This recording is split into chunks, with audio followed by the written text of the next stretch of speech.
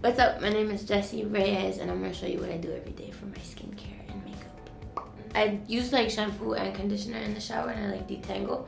But once I get out and like have washed it out, I put like that much conditioner in my hair.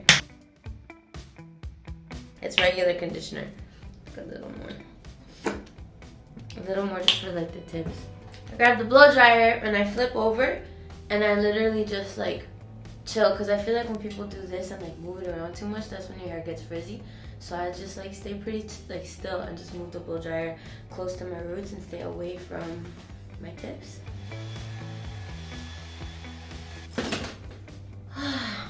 Semi-dry, sort of. But you see where it's like still a little frizzy? And I'll take some more conditioner and just tame the frizz a bit.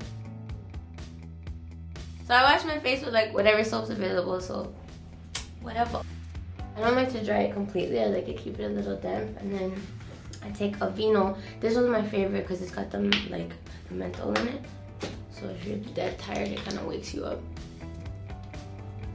And this is like legit like full bodies, because this the second I get out of the shower, and I just get mad moisturized.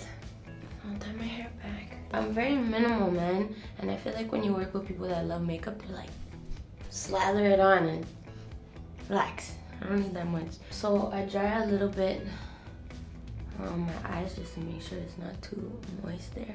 Man, Rimmel's really good for this because I feel like other concealers cake so easily. Like you smile and then it's just bare lines. You look like a fucking zebra. Okay, yeah, so you do that. Just a little. And then rub around my fingers. Again, I'm not a fucking makeup artist, not a beauty guru. I'm sure I might be doing this wrong, but this is what works for me, so deal with it.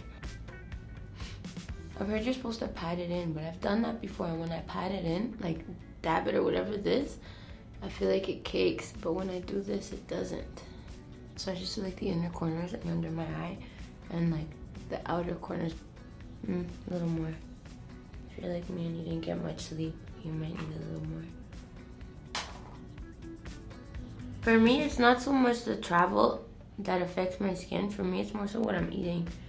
So if I have a day where I'm just like, that O. Henry looks delicious, that Hershey Kisses looks delicious, then the next day I pay for it. Like this is remnants of like something, some caramel something. So this one, that like double mascara, I kind of do this to take excess off. And then I like to go to the outer corners. The outer lashes being the heaviest. So I just go over them again. And then let that bitch dry for a little bit.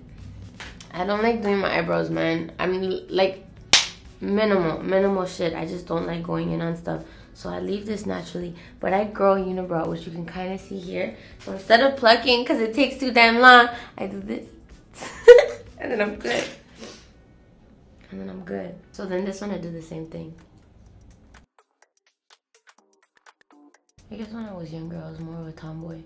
But then when I started like dancing and cheerleading and being a bartender is when I kind of started getting dolled up more. But I don't really like it. This stuff I do, I call this shit fake awake. Because when I don't sleep and I have to do interviews or some shit, I don't really want to walk up looking like a zombie. But when you do your lashes, it looks like you slept an extra 10 hours. Out here lying on people. For my lips, I mix it sometimes. Make sure it's dry. Revlon, like nude kind of color. Y'all are gonna laugh at me in a second. I don't like using foundation. I don't really like using blush or anything. But I feel like lipstick at least has a little moisture in it. And then I do this. Because you see how I said I like the minimal stuff? I feel like this way I don't OD on blush and I don't OD on lipstick. But then it kind of like balances each other out. Because I won't have a lot of blush and I won't have a lot of lipstick because I don't like looking caked up. And then sometimes I'll do this because I like how it looks like when it's like regular sun-kissed. And then a little bit of MAC lip gloss. This shit is fire. I just like putting it on the bottom and then figuring it after because otherwise it's too much. Then I check if my hair is properly dry, which it's not, so then I dry it a little more. Like if the show's at 3 o'clock, I'm not trying to be there at 12 to get ready or at 1 to get ready. I'd rather be there at 2:30 and then go. And then also I sweat a lot, so I don't want to be worried about a lash falling off or anything like that when I'm on stage. I like looking more natural than anything. When I was bartending, I used to cake it on, and I used to have to wear like those like push-up bras and make sure I was getting my tips and stuff. But I'm over it. It's just a lot. If you're not there yet, it's fine. Wear your lashes, have your fun. Maybe you love it, maybe it's your passion. But for me, I'm over it. When I'm doing my bun, I get a little bit of water first. And I do it with my hands because I don't really like it looking too perfect. And then I have my scrunchie, but under my scrunchie, I have just a regular hairband. I fold it up once. Boom. And I get a little bit of gel, but I only do this sometimes. For example, if it's like a festival, I won't bother with this because I'll sweat it out. But if it's a photo shoot or something like that, then I'll do it. So I take a little bit of gel, do it up, and then a little bit of more gel, a little bit more gel, and then we're gonna take it to driftwood real quick. My mom wasn't really the type to be like dolled up either, and my mom taught me a lot of the ghetto tricks too that they used to do back in Cali, Colombia. Like instead of blush, they used to use remolacha, and remolacha is radish. So you didn't have that much money and you couldn't afford rouge or blush, you'd get radish and you'd use that.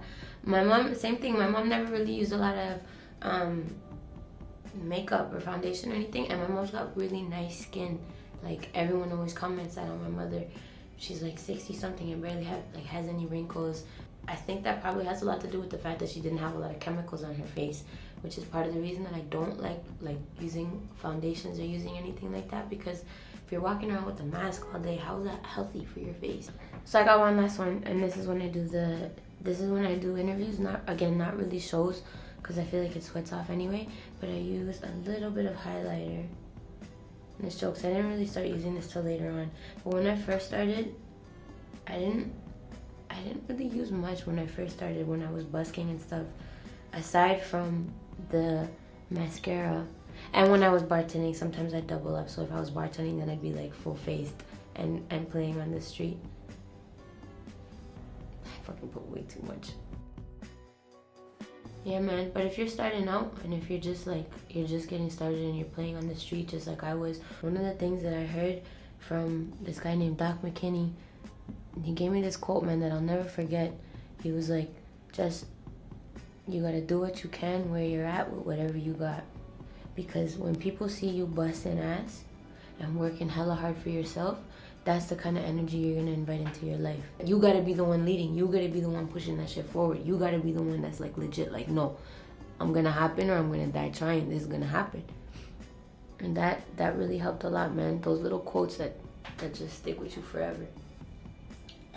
Shine it. Look, that's it, baby.